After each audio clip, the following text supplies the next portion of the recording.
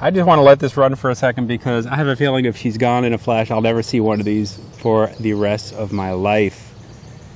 What on earth is going on here? Maybe I can zoom more in on her. This camera's really cooperating today. Focus. This is just me playing with this rig. There's some nice eyes. I keep thinking it's like baby spiders on her abdomen. What else would that be? I guess I'm just gonna have to keep working this. Yes, look, they are baby spiders crawling all over her back. I knew it. Oh my God, I've never seen anything like that in my life. She's carrying her young on her abdomen. Can you believe it? I love it. There's jillions of babies there. I'm gonna get closer and closer and hopefully won't scare her away. Talk about a good mother, huh? Can you believe that? They have no problem at all with predators at the moment. That's so cool. My God, look at the front end of that arthropod. Arachnid. You want any of my babies? Help yourself. Okay, hang on. I'm going to maybe cut this. I've got to see if I can get in closer on those little young.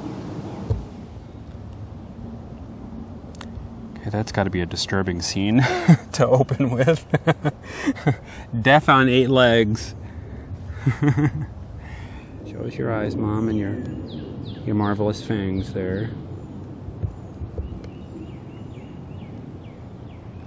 There you are. Wow. Thank you for the show. There they go, they're repositioning again. Because Mom's moving. Thank you. A 360. Wow. You're beyond cool, Mom. You are the best thing I've ever filmed out here.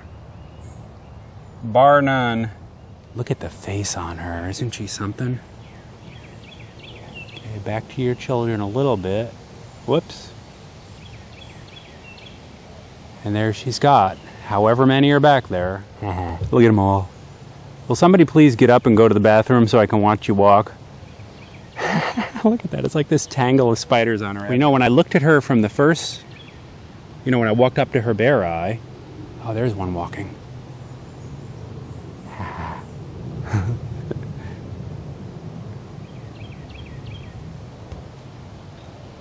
And anyway, I looked at her bare-eyed, and the first thing that took me was her sheer size, which, some of these wolf spiders here can come close to tarantula size.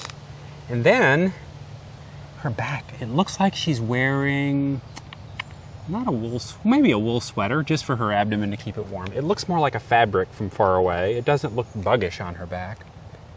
And they're so equally distributed on her, it had a almost cloth weave to it. Well, anyway, what a marvelous creature. I guess I'm going to call it here.